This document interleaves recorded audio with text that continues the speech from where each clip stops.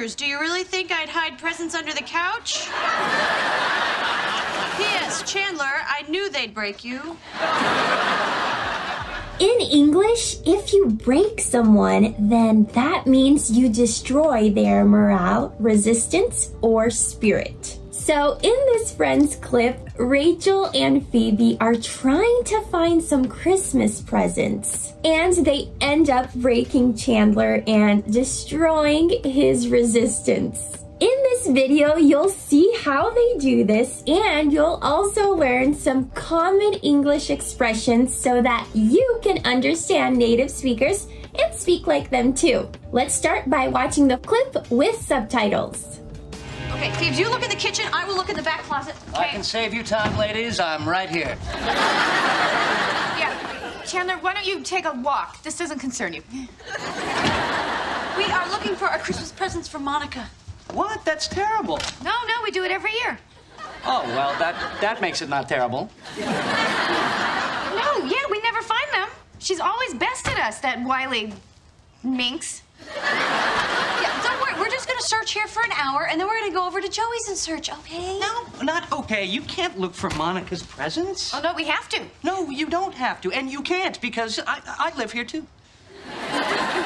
Well, then you should look with us. Why?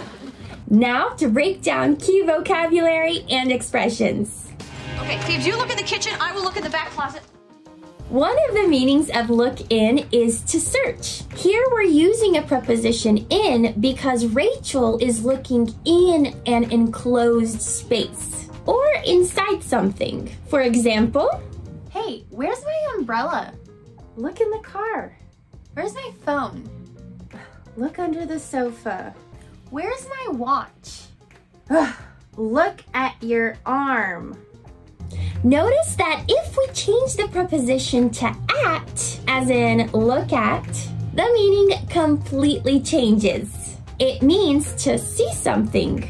Prepositions can completely change the meaning of a verb, so be careful. Okay, Phoebe, you look in the kitchen, I will look in the back closet. A closet is a tiny room where people store clothes and other objects in a house. It's common for American houses to have a front closet located towards the entrance of a house, and a back closet is located towards the back of a house. It's a miracle Monica's place even has a closet, since New York City is known for having very tiny apartments. What are you doing? Monica has a secret closet, and she won't let me see what's in it. I can save you time, ladies. I'm right here. Here, Chandler jokes about Rachel and Phoebe's intentions. He sarcastically says that they're looking for him, when in fact it's obvious that they're not. Okay, that did not just happen. Yeah, Chandler, why don't you take a walk? This doesn't concern you. Why don't is an extremely common structure used for making suggestions. It's very similar to using let's. So instead of saying, let's get some ice cream, you can say, why don't we get some ice cream? Let's see some more practical examples of this expression on FluentU, a handy app for learning English through real-world content. Why don't you just tell me if you're busy or not? That's ridiculous. You know what? Why don't you move that coat rack? Oh, why don't you make her one of your little jokes? Yeah, Chandler, why don't you take a walk? This doesn't concern you. Take a walk is an indirect method of telling someone to leave. Bye-bye. It's an expression used to indicate dismissal. You don't want them there. Take a look at this example. Shouldn't you be studying? I don't need your advice, so take a walk. Okay. Now back to our clip. Phoebe tells Chandler to leave or to take a walk because what they're doing does not concern him.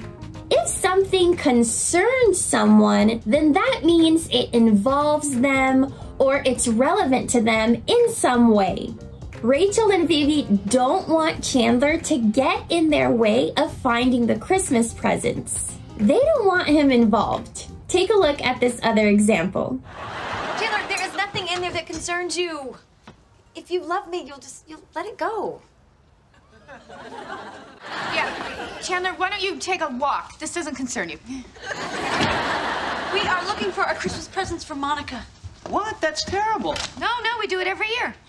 Oh, well, that makes it not terrible. Presents is a synonym for gift. These are things we give family and friends. Usually for a special occasion or holidays like birthdays and Christmas. Let's use FluentU's handy video dictionary to check out more examples. Presents are the best way to show someone how much you care. Should we just keep opening up the presents? We are looking for our Christmas presents for Monica. What? That's terrible. No, we do it every year. Terrible is an extreme adjective that means very bad or horrible.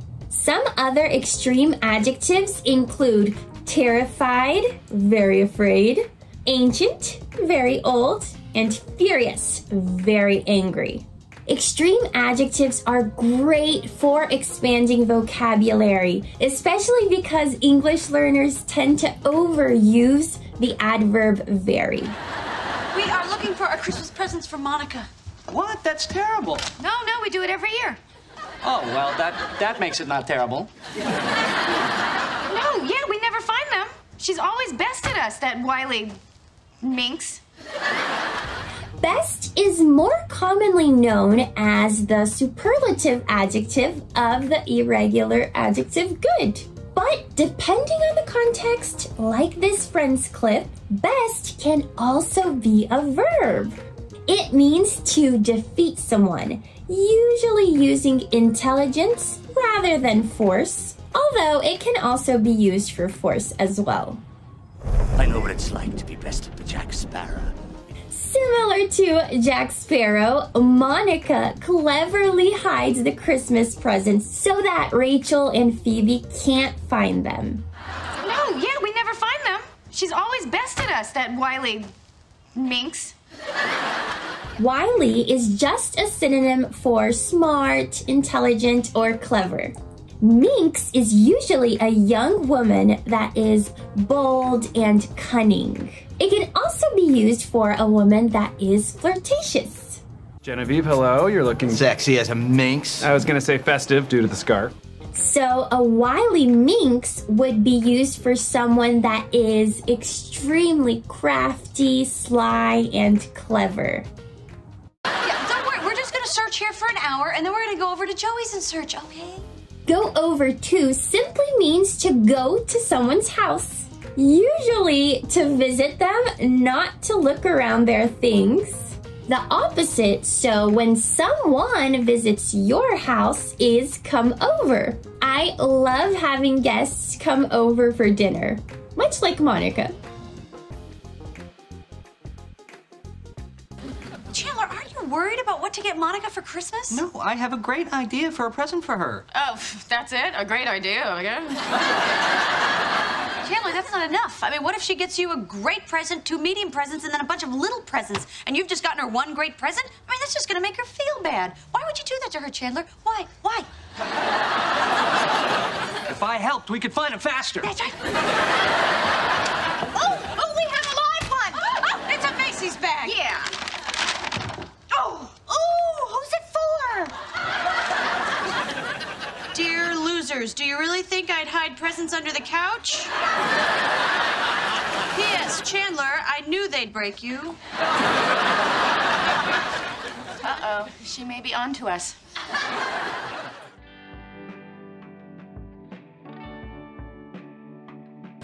Chandler, are you worried about what to get Monica for Christmas? If you're worried, then that means you're anxious, usually because of a specific problem. When mentioning what the problem is, then we need to use the preposition about. Here's another example. I'm so worried about him, you know? Somebody lose a ring?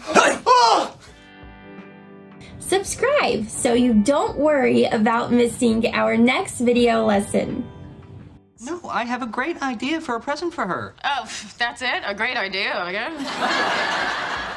Great idea is an expression you can use when you're talking about a good plan or a suggestion. A good suggestion. So Chandler hasn't gotten Monica's Christmas present yet, but he has a good idea or a good plan as to what to give her. No, I have a great idea for a present for her. Oh, that's it? A great idea, I guess.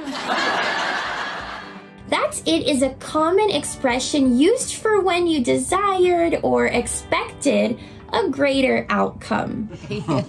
Yes, interesting idea. Talk about it, but no. So that's it. Phoebe expected a much better present than simply an idea. Oh, that's it? A great idea, I guess. Notice Phoebe's intention here. She is clearly using sarcasm to express that whatever Chandler has planned is clearly not going to be enough to make Monica happy. She also plays around with the fact that Chandler's gift to Monica is just an idea. Like literally, it's an idea, not an actual gift he bought. Chandler, that's not enough. I mean, what if she gets you a great present, 2 medium presents, and then a bunch of little presents? If we watch the same video on FluentU, when we click on What If in the interactive subtitles, we can see that it's an expression that asks what the result would be if something were to happen. Let's get a better understanding of what if with FluentU's video examples. Oh God, what if it wasn't breezy? What if you saw a 3-legged puppy? Watching real content videos like on Netflix and YouTube is a great tool to improving your English skills. But if you just passively watch something, you're not really learning. This is why FluentU is a game changer when it comes to language learning. Besides learning with real-world content and having accurate subtitles with context-specific definitions at the touch of a finger, there are also personalized quizzes and speaking questions after each video. If you're serious about learning and speaking English, click on the link in the description box below and get your free 14-day trial. Chandler, that's not enough. I mean, what if she gets you a great present, 2 medium presents, and then a bunch of little presents? A bunch is an informal way of saying a lot, so it expresses a large quantity. Like a lot, we also need to use it with the preposition of when specifying what you're talking about. Ooh, look, ugly naked guy lit a bunch of candles. I mean, what if she gets you a great present, 2 medium presents, and then a bunch of little presents, and you've just gotten her 1 great present? I mean, that's just gonna make her feel bad. Why would you do that to her, Chandler? Why? Why? To make someone feel means to cause someone to feel something. For instance, chocolate makes me feel happy. Chocolate. Wrong subtitles make me feel angry. So Rachel expresses here that if Chandler just gets Monica 1 present, that will cause her to feel sad. I mean, that's just gonna make her feel bad. Why would you do that to her, Chandler? Why? Why? If I helped, we could find him faster. That's right. That's right, expresses agreement. So Rachel agrees that if Chandler helps them look for presents, they will find them faster. If I helped, we could find him faster. That's right. Oh, we have a live one. Oh, it's a Macy's bag. Yeah.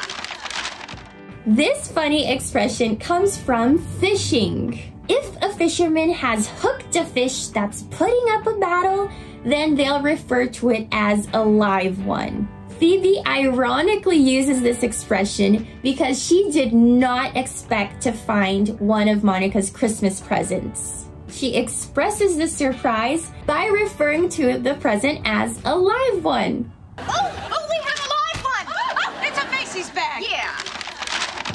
Oh, who's it for? Macy's is one of the biggest department stores in the US. Department stores are huge and they sell a wide variety of things, from clothes to furniture to appliances and so much more. Oh, we have a live one! Oh, it's a Macy's bag! Yeah. Oh, who's it for? Oh is an extremely common interjection, and its meaning will vary greatly depending on the intonation. In this clip, both Rachel and Phoebe say "oh," but their intonations and therefore their intentions are completely different. Rachel's "oh" communicates disappointment, therefore its tone is low and short. While Phoebe's is a long "oh" and the tone is higher, communicating excitement and surprise. Dear losers, do you really think I'd hide presents under the couch? Dear is generally used as a greeting in letters, emails, and notes. We use it right before addressing the person's name, or in this case, right before offending them by calling them losers. Dear losers, do you really think I'd hide presents under the couch? A loser is someone that does not succeed or regularly fails. In this case, every year they fail at finding Monica's Christmas presents, so they're losers. Get in, loser, we're going shopping. Dear losers, do you really think I'd hide presents under the couch? If you hide something, then you keep it out of sight. Can we please just cover this up with something, please? What? No, I am not gonna hide it from Phoebe. Back to our clip. In the US, it's common to keep Christmas presents hidden until it's time to open them, usually on December 24th or 25th. Dear losers, do you really think I'd hide presents under the couch?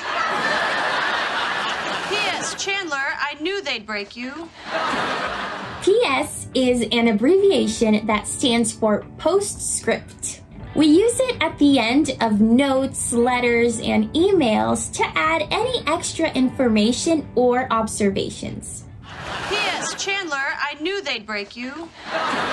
Knew is the simple past form of the irregular verb know. If you know something, then you're sure of it, you're certain or positive. It's extremely funny here because Monica was positive that Phoebe and Rachel would convince Chandler to help them look for her Christmas presents. P.S. Chandler, I knew they'd break you. Uh-oh, she may be onto us. Uh-oh is a cute interjection that we use when something goes wrong. We can also use it if we make a mistake or to express alarm. Uh-oh. What? We left Joey alone with the food. Yeah? Uh-oh, she may be onto us. If you're onto someone, then that means you're about to discover the truth, or you're aware of what they're doing.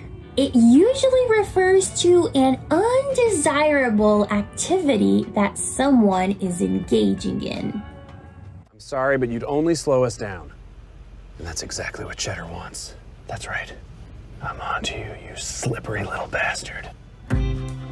So because Monica obviously knows that Rachel and Phoebe look for her Christmas presents every year, Phoebe sarcastically says that Monica's onto them. When in fact, she's not only onto them, she very much knows that they do this. Uh-oh, she may be onto us.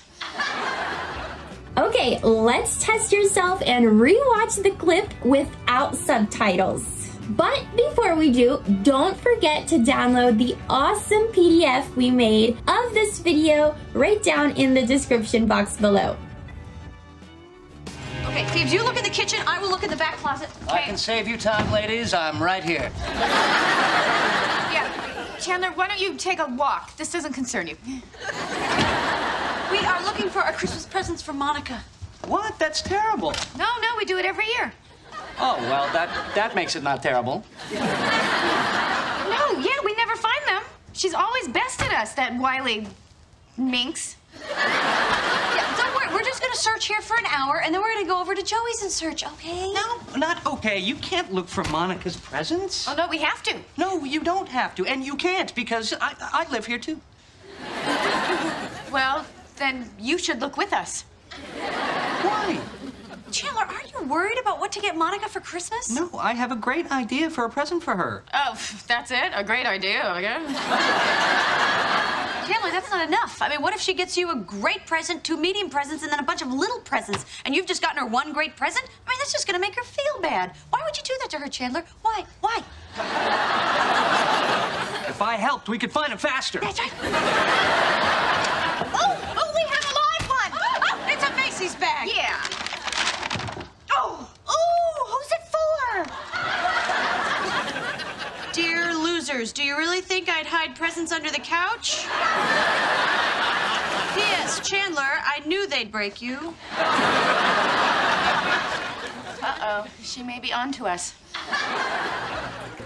Why not continue learning English with friends? We did a video breakdown of a scene where Joey fixes Monica's bathroom, but he ends up gouging a hole on the floor. It goes terribly wrong, as expected. Check out the video if you want to learn what gouge is, as well as other expressions used by native speakers. See you there!